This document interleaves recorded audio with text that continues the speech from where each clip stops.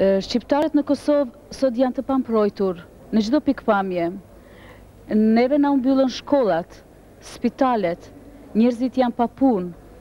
Shqiptarët po përjetojnë segregacionin e papar në shkolla, në spitale dhe kudo. Po maltretohen, fëmijët tanë po helmohen, fëmijët tanë po vriten edhe në rrugë. Shka si drejt për drejt i ardhjes son, do me thani i shkrimit të këtij peticioni, është vrasja mizore e Afrim Preberzës, fëmijët 11 vjeçar nga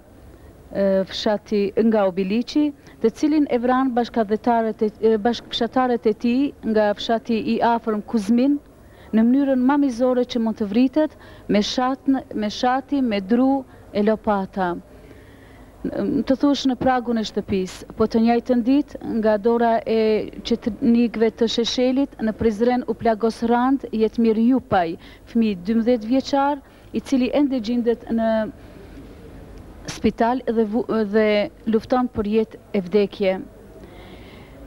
Për çdo ditë, mbasi edhe sot, dërsa e mbajmë këtë program, po më desa incizohet ky emision, fëmijët shqiptar në Kosovë maltretohen në çdo mënyrë.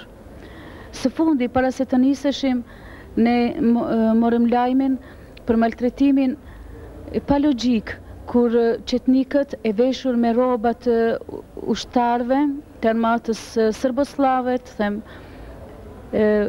me majën e thikës në dorë i shkruan fëmijët simbolet e serbizmit me shkronjat 4S.